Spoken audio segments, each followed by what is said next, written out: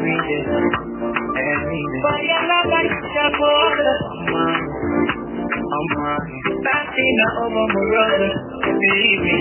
folks, you still tune in to Big 103.9, of course, on the hip hop joint. We've talked with KB, J Slot, and of course, we're about to go across Liberia, all the way there in Nigeria, to speak with one of our ambassadors. We all know what's happening in South Africa. There's xenophobia, which is very, very disturbing. We want to speak a bit on it, but we'll be taking words from the ambassador himself to tell us more about what's unfolding at its end. You got my heart, you got my love, I love you. Baby, follow me, go. Baby, follow me, go. Baby, follow me, go. Yeah. Baby, let me know you are. You love must follow you are. Got me, Okay, quickly, let's get this introduction right here. Good evening, my dear brother. Good evening, Liberia. Good evening, Jusu, DJ Ville. Good evening, how are you today? I'm fine, thank you for asking.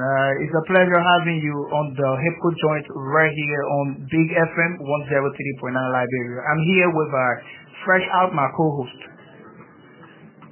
Okay, nice having you, and you guys are doing a great job. And you can see that the world is indeed a global village. We're connected together as if we're together, you know. I mean, Nigeria, you are in Liberia, and it's just the power of technology. Thank you so much. Exactly. Thanks a lot for joining us today. But quickly, let's hear from you. What's unfolding as it relates to this entire xenophobia thing that is disturbing the entire world? I mean, it's kind of disturbing even us here in Liberia, though we have not gotten any effect yet, but it's also affecting us, you know, one way or the other, because we all are Africans. So let's hear from you. How is it going? Well, my name is Ambassador Demola SANYAOLU. A lot of my friends call me Demola SANYAOLU for short. And I belong to an NGO that is involved in humanitarian activities. That's African British in diaspora, African British NGO in diaspora, returnees organization. And the issue with xenophobia is becoming an eyesore. It's becoming alarming and very disturbing. This issue out in South Africa is becoming so disturbing. You know, once in a while it's so pathetic that something of this nature can happen in South Africa, considering the fact that a lot of African countries contributed immensely towards, you know, redeeming the image of South Africa and setting them free from apartheid.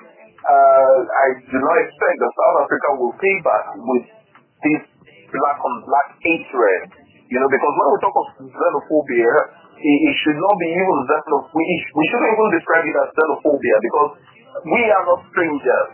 Xenophobia is the fear of strangers. But Africans on African soil cannot be strangers to one another. So we do not expect South Africa to turn other Africans to strangers in South Africa. It's disturbing in the sense that even the media in South Africa is not doing enough.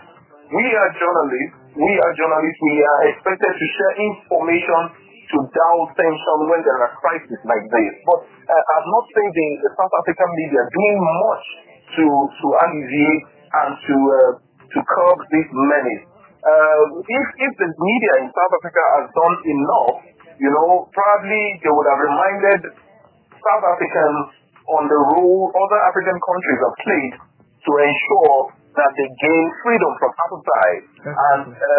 That's very disturbing, because right now, burning of houses and claiming that it's other Africans that are taking over their jobs, they are not viable excuses enough to attack other Africans. You know, it's disturbing. Yeah, of course, very, very disturbing, and these are things that the media has to step into and give a lot of reports out there so that the entire world could see. Because a couple of people are like acting blind to this entire saga, and it's very terrible that Africans will go for hate brother, killing your own brother for no reasons. I mean, it doesn't make sense at all. And we here in Liberia it's kind of pathetic, to know that such thing is happening. Yeah. But what has been a response from the Nigerian government as it relates to the matter? Okay, in the last 24 hours, the Nigerian government has decided to recall a ambassador from the South African High Commission. And as of today, the South African Commission has also closed down office in Nigeria. Now, the government in Nigeria is also planning to evacuate Nigerians from South Africa as a measure to reduce, to save people's lives from in that region. So, and the government has done a press release telling both sides that they will go into bilateral talks to see what can be done, and it's form of a diplomatic discussion right now going on. But these are some of the measures that have been taken so far to curb this menace. And I think, those perpetrating this kind of death that they are young folks who are not learning, who want to take advantage of the situation to commit crime. Crime has no color and crime has no barrier. Crime is crime, no matter who perpetrates it. So I think most of those who are learned, most of those who understand where Africa is coming from, or where South Africa, how other African countries contributed to help South Africa become free from apartheid, will not engage in this kind of disturbing attitude. But I believe that there are so many throwers and misbehaving young folks who want to take advantage of any small crisis to bungle and all that. But the Nigerian government so far is doing its best to ensure that, and I believe that other African governments will also do likewise to ensure that their citizens are well protected. Hopefully, we hope for that actually, because this thing is very, very disturbing. But quickly, you can actually talk on things that we have not touched, just in case, because we don't have time anymore. All right, like I told you, I belong to I'm the country manager for Nigeria, country manager media for Nigeria of African British Diaspora Returnees Organization, and we are into migration, rehabilitation, and women and children empowerment.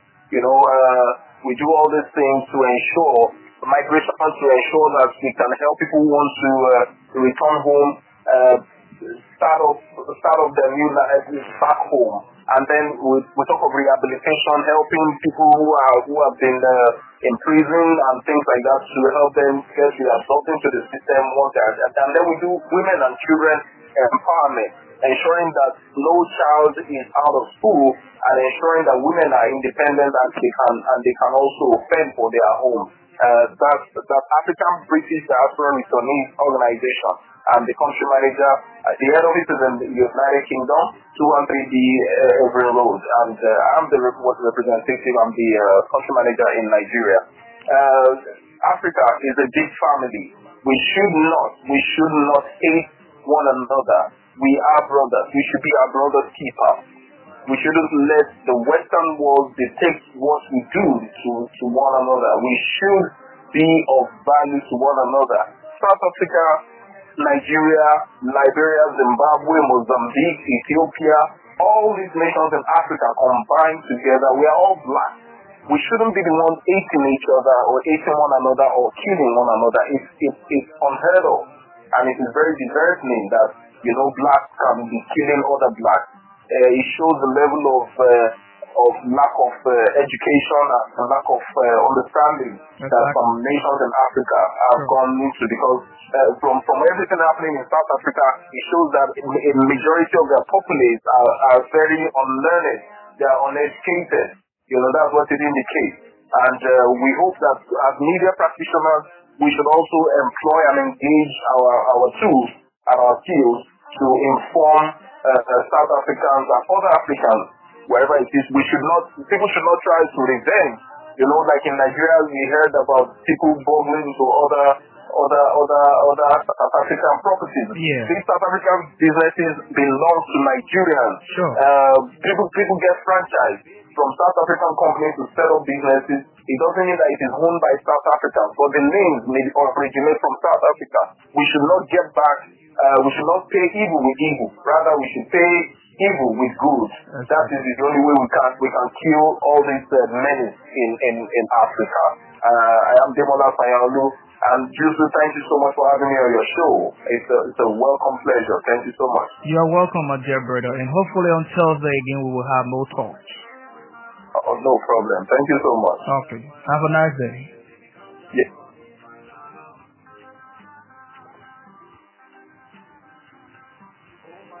Love, baby, calm down, fucking my lover.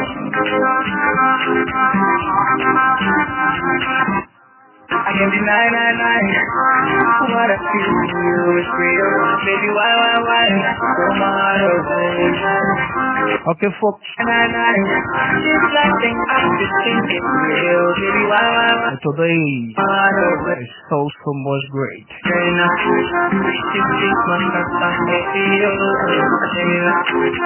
We were able to speak with a lot of great people, two artists. And the one artist, one sound engineer, and of course one of Nigeria's best talk show hosts there in Nigeria.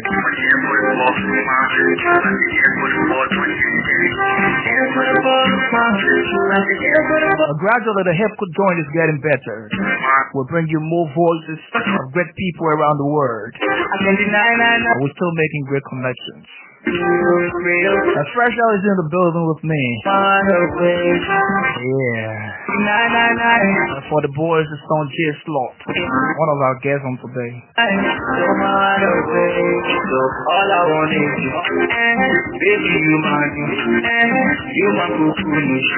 I swear that I told you, all I want is you, baby, you my cuckoo. You my cuckoo. I swear that I told you. Yeah.